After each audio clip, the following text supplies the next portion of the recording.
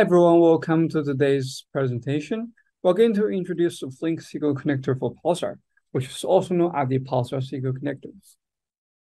We'll first talk about how to use the Pulsar SQL connector, and then we'll talk about another important component called the Pulsar catalog. And we'll run a quick demo of everything we will be talking about today.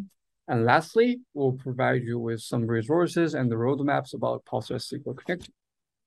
Before we dive right into our topics today, I want to do a quick introduction of myself. And my name is Yufei Zhang, and you can call me Effie as well. I'm a StreamNative engineer working with Flink and Pulsar. On the right side is a picture of my lovely cat called Bouncy. And you might be wondering, what is StreamNative?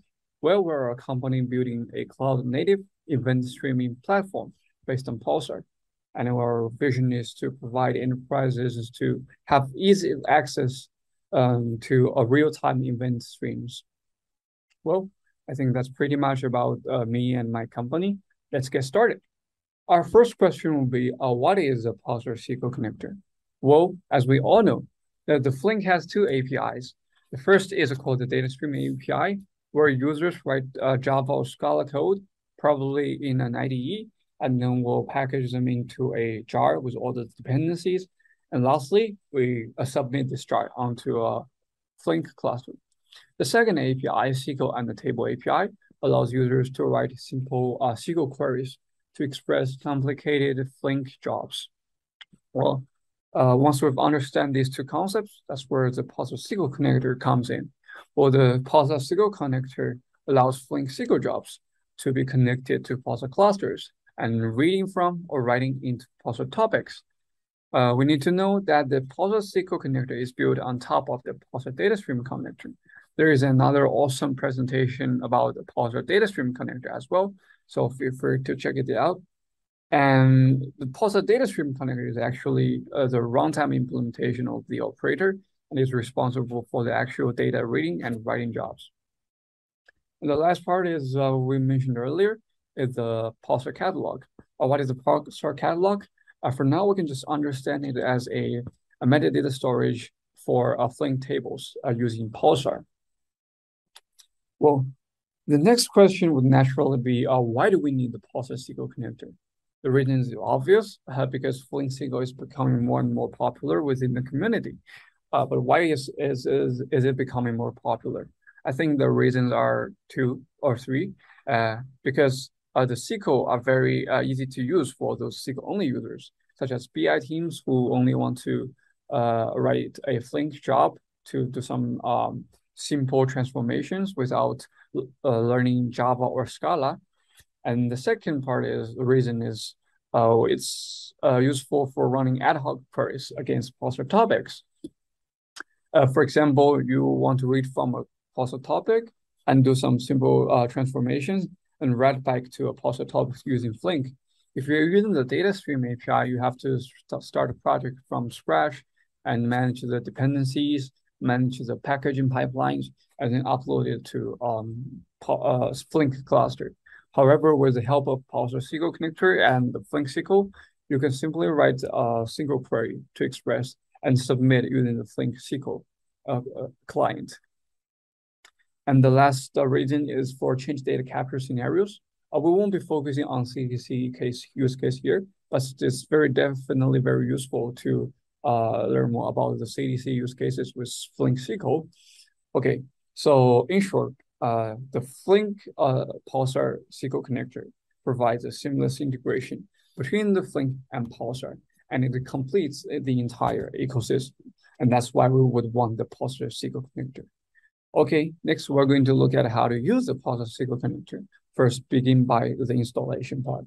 Well, for SQL client, you need to download the Flink SQL connector Pulsar jar, and then you need to make sure it's on the class path when you are starting the SQL client, such as like appointing the jar location when you are starting the SQL client. And if you're using the table API, you need to add the connector jar to your dependencies, either in a pom.xml or a Gradle file. Throughout this session, we will be using SQL client and a pre-built Flink image with all the dependencies installed. Okay, good. Let's now look at a simple example here. As you can see, we're creating a table called SQL_user. And as you can see, there are 6 columns. The last column, row_time, is a computed column, and the other 5 are physical columns. And it tells the Flink SQL to read these columns from Pulsar messages. That's a column definitions. And the next part is the watermark strategy, and it defines a watermark on the row time, and it's a 5 seconds watermark. And the last part is connector configs. As you can see here, the connector is to Pulsar in case this is a Pulsar connector. And the topics is the topic or multiple topics that you want to subscribe to. Either you want to read from it or you want to write into it. Admin URL, service URL, these are Pulsar connection related configs. It allows you to have network connection to the Pulsar instances. And the last config is a bit more interesting. It's the format. What we need to know about the format now is that the format allows the Flink SQL jobs to know how to map those binary data stored in a Pulsar topic into the columns we defined, such as name, age, income, single, and create time. Here we're using the format of JSON, which means that we're expecting the binary format in the JSON format. Cool. Since this is a basic definition, and there are some other more advanced definitions as well, such as a metadata column. As you can see here, there's an event time declared as metadata, and there's a message size declared as metadata. What is a metadata column? Before that, we want to first introduce what is the Pulsar message metadata. In fact, that every Pulsar message is associated with the metadata, such as the topic it belongs to, the producer name that actually produced this message, and the publish time, event time of this message, and the message size of the message. Those are called the metadata of the Pulsar message. And the metadata column within Flink SQL context, it allows users to declare columns that should be mapped from the Pulsar message and metadata instead of the message body. So here, as you can see, the event time, it says, okay, it's from the metadata instead of the message body. Another thing you might have noticed is a virtual keyword. So what does a virtual keyword mean? A virtual keyword means that, okay, this metadata column is only available at the source, meaning when you are reading from it, it's visible and it's present in the Flink records. But when you are writing from a Flink job to Pulsar topics, this column will be ignored, because for properties such as a message size, it's decided by whatever the payload is, and you cannot set it to any custom value. And on the right side is a table of all the available metadata keys you can use within the Pulsar SQL connector. As you can see here, only the event time is both readable and writable, and all others are just only readable at the source. Okay, now we have finished the basic use cases on how to define columns. The next question will be, how does the Flink know to map the data into the columns? Well, as we mentioned earlier, this comes to the realm of the Flink format. And before we go right into the Flink format, we want to have a little bit of background information about something called Pulsar schema. What is a Pulsar schema?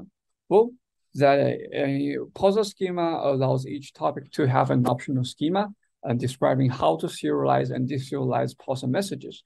So the Pulsar producers and the Pulsar consumers API can use a Pulsar schema to manage all the serialization and deserialization works.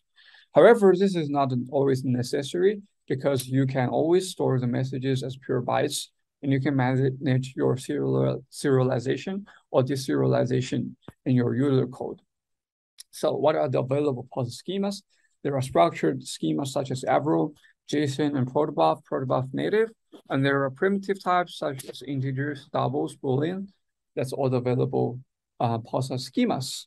And then next, we're going to talk about the Flink format. What does the Flink format do? As we said earlier, the Flink format defines how to map binary data onto the table columns. There are some existing ones built by the Flink community, such as Avro, JSON, CSV, and raw, which is used for primitive types. And all these Flink formats actually assumes the binary data it's going to read are in the expected format.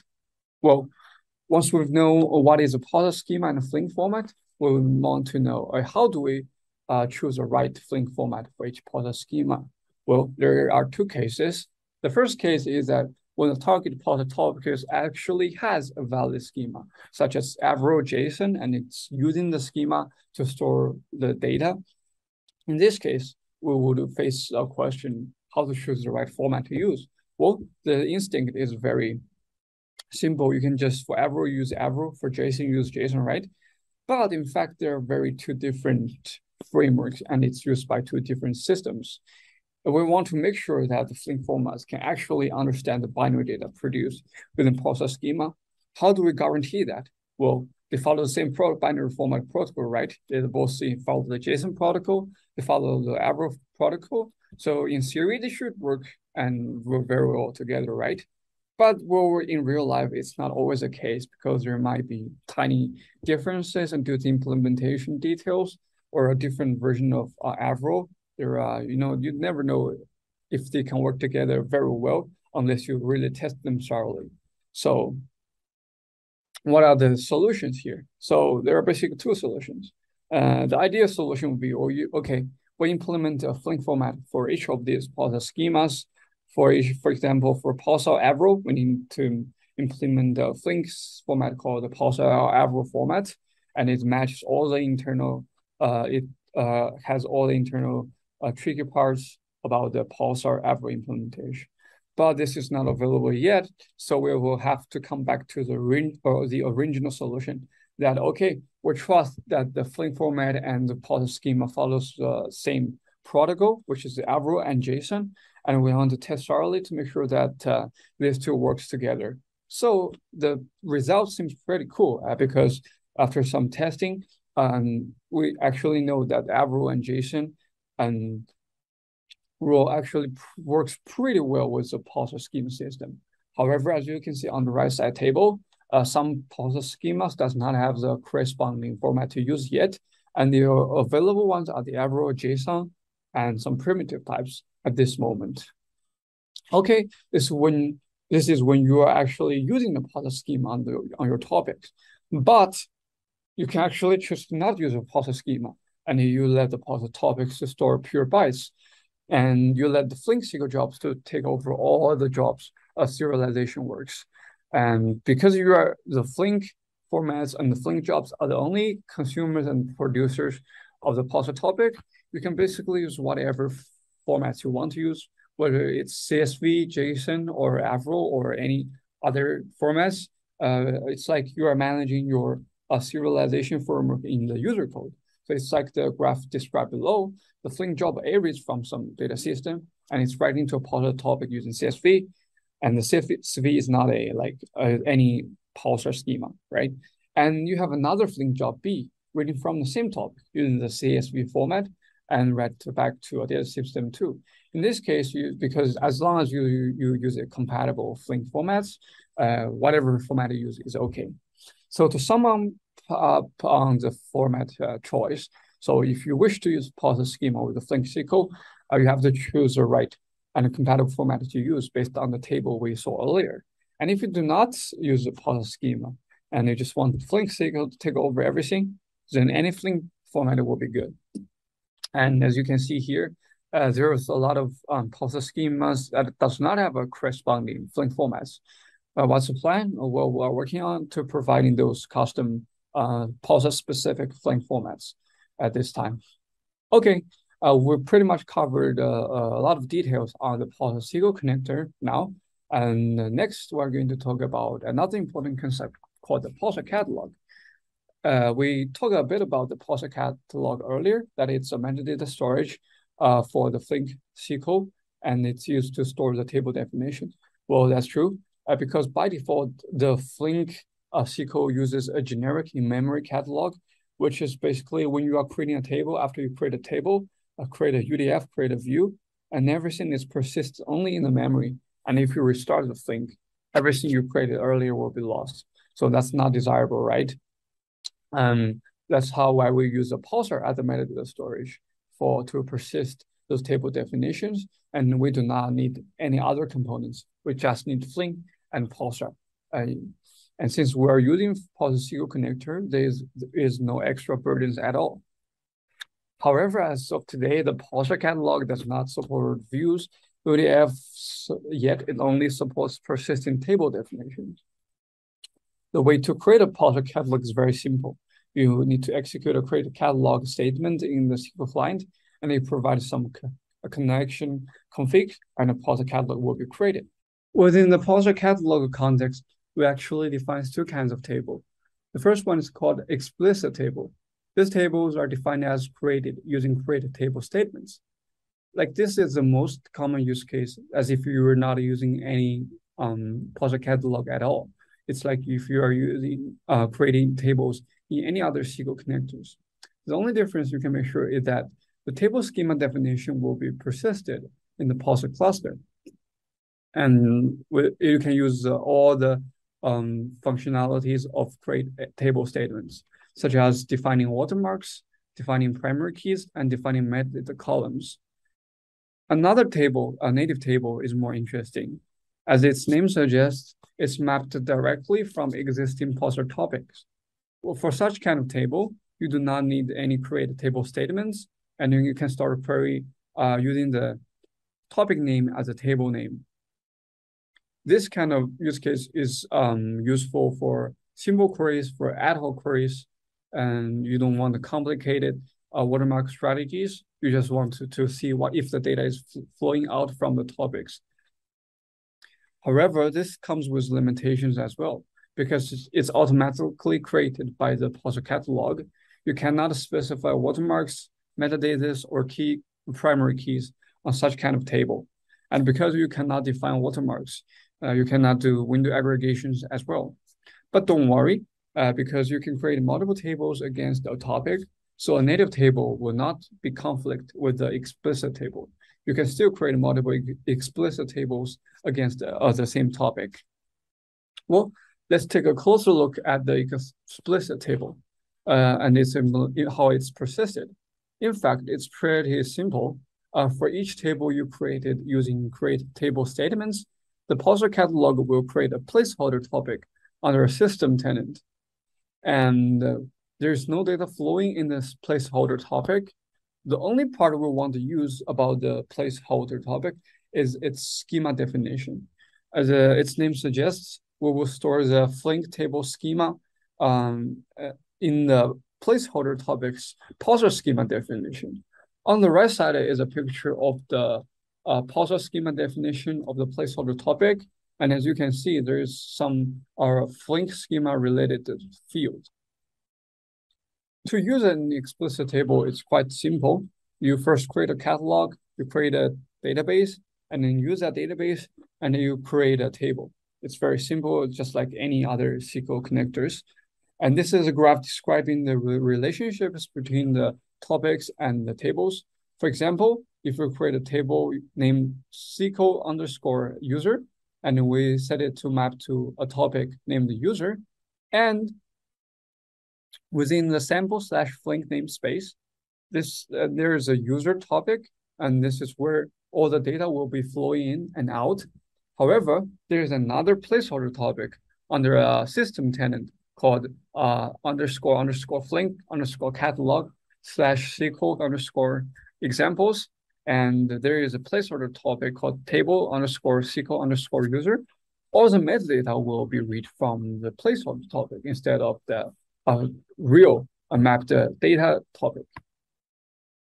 And for native tables, things are a little bit different because we map a Pulsar tenant and namespace combination to a Flink database. And so you can expect a topic name with public default topic A to be available under a database named as public/default. And the topic name will be the same as the table name, which is topic A in our case. The Pulsar catalog derives the columns of the table schema from the Pulsar schema of the target topic. And also, a Pulsar catalog will decide the format for this table to use automatically as well. In fact, for structured Pulsar schemas, the corresponding Flink format will be either Avro or JSON, and the columns will be derived from the Pulsar schema.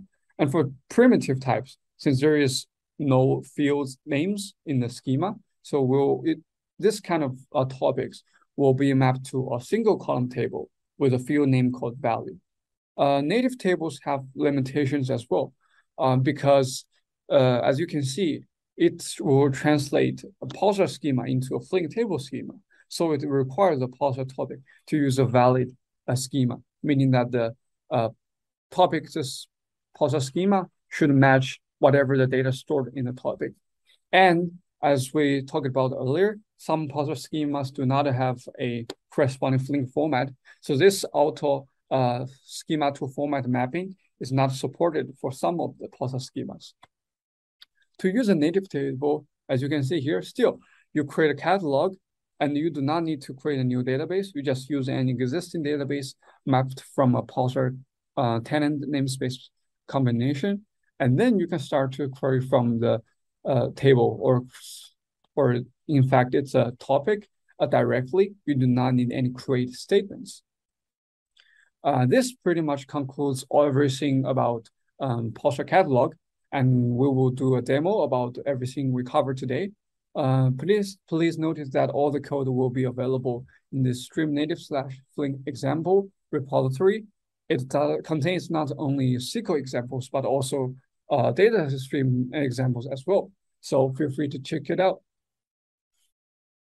We're now inside this Flink example repository.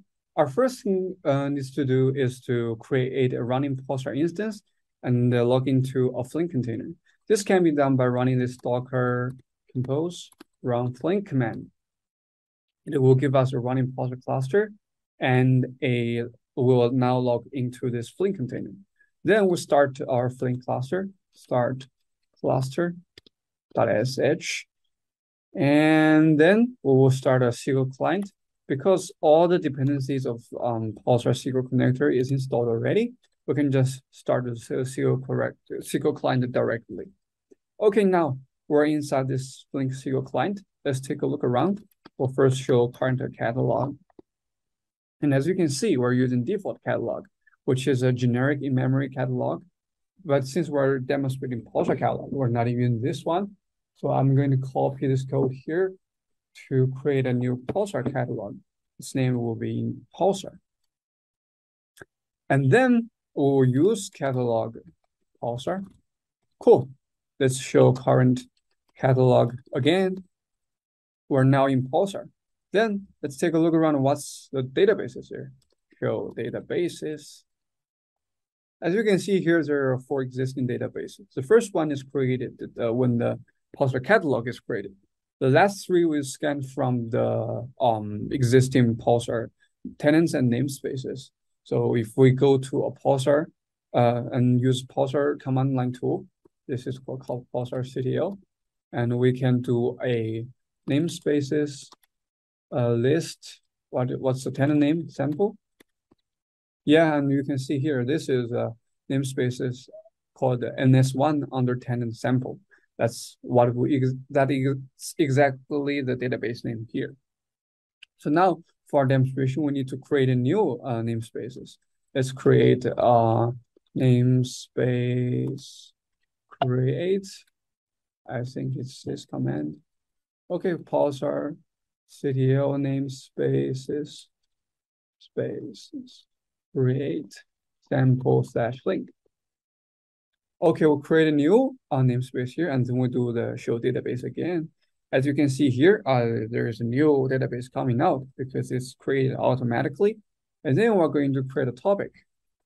Topic is we'll create a topic called sample Flink user with a 4 partition, and now it's there already. So let's first start by explicit table. Now, next thing we're gonna do, let's create a new database to use, all right? Then we can do create database SQL examples, and then use database. No database. Just use SQL examples. Okay, we're inside this database. Let's see what are the tables here. Okay, there is no tables yet because we just created the database. And now we're going to create a new table here. We're using the same example in the slide, which, as you can see here, it's SQL user. And one thing I want to mention, there is some tiny differences. As you can see within the connector configs, there is no like connection related config such as admin URL or service URL. This is because while you are using a Pulsar catalog, you can ignore the connection URLs, and it will use the default URL coming from the Pulsar catalog, which is here. So here we can just save a couple of lines and execute the create statement. The create statement, like there are 4 columns, and this is a watermark strategies. And next, we're going to do a window aggregation query from it. As you can see here, this window aggregation query, it will group by a 10-second tumbling window and whether this user is single or not.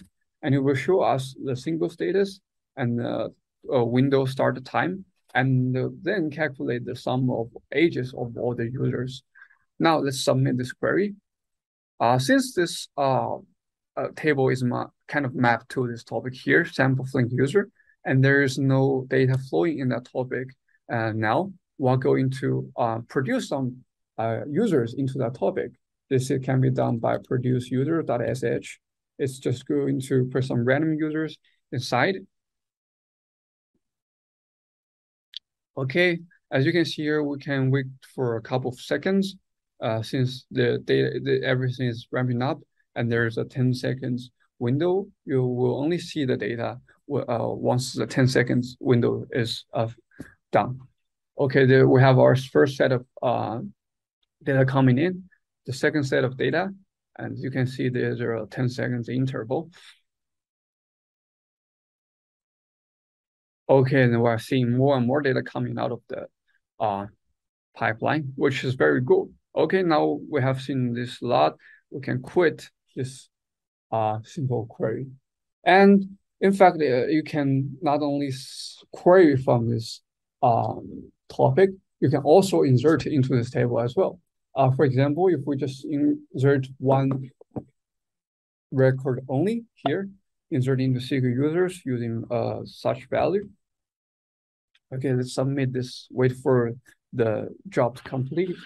And then we're going to kind of like select this, select from the table where name equals to Alice, which we just inserted into. Cool. Let's wait for a couple of seconds and wait for the job to spawn up.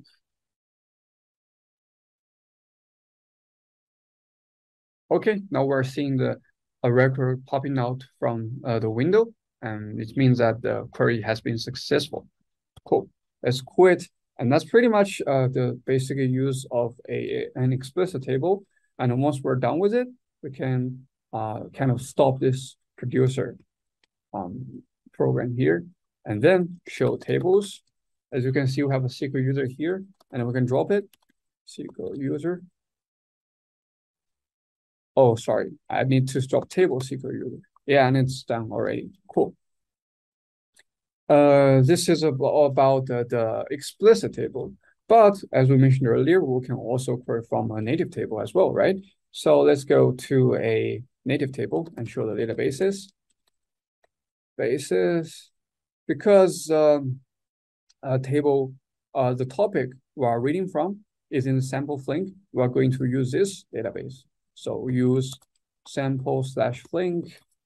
Notice I'm using a special mark to around the database name, and we can show tables here. Okay, as you can see here, this is a table name called user. It's mapped directly from the topic named the user, and we can actually select from this user as well. For example, we can select, select start from user. I'm going to limit 10, only query 10 records at a time. Okay, we're seeing now seeing the data is coming out of it. And similarly, we can insert into this table as well. For example, if we do insert into user values, and let's wait for it to finish. The username is called Bob, and then we select from user and Bob here. Okay, cool.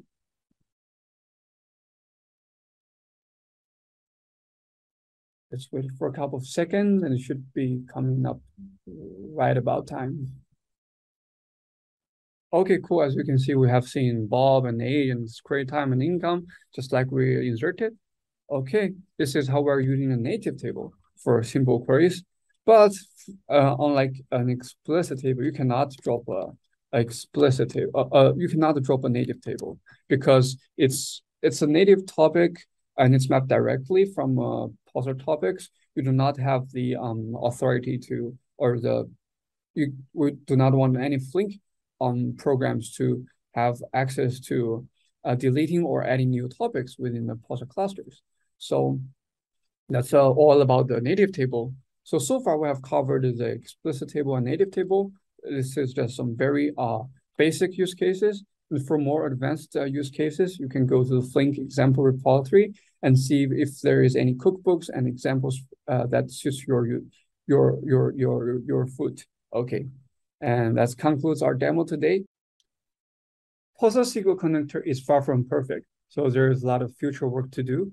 For example, we currently don't have a corresponding Flink format for protobuf native Pulsar schema. And so that means we have to implement a new Flink format that is designed specifically for protobuf native Pulsar schema. And the second thing I want to mention is to support a upsert mode Pulsar. Upsert mode Pulsar will be useful in change data capture scenarios, and it should work well with the change data capture Flink formats. But with that kind of mode, you can use Pulsar and Flink together to create a full functioning change data capture solution, such as creating a real-time materialized view or any other use cases you can think of. The third thing is to provide more cookbook examples. So if you want to get it started quickly, you don't know how to use the Pulsar SQL, you don't know what you can do with the Pulsar SQL connectors, then you can go to our cookbook examples and look for a quick solution. On the right side are some resources I listed out. The first one is a SQL connector image. It has all the dependencies installed. You can start using it right away, like I did in the demo. It will be useful. It can be used for Flink 1.15 and later versions. The second is the GitHub repository. You can report issues. You can report bugs on this GitHub repository. And the third, we have been using this a lot in this session today, is a Flink example repository. When you get started, guys, you can just go right into this Flink example and check out not only SQL examples, but also DataStream examples as well. Finally, is the documentation for Pulsar SQL connectors. Currently, the documentation is not hosted on Flink official websites. It's hosted on our StreamNative documentation websites for now. And I think this pretty much concludes everything about today's presentation. And thank you so much for attending today's session.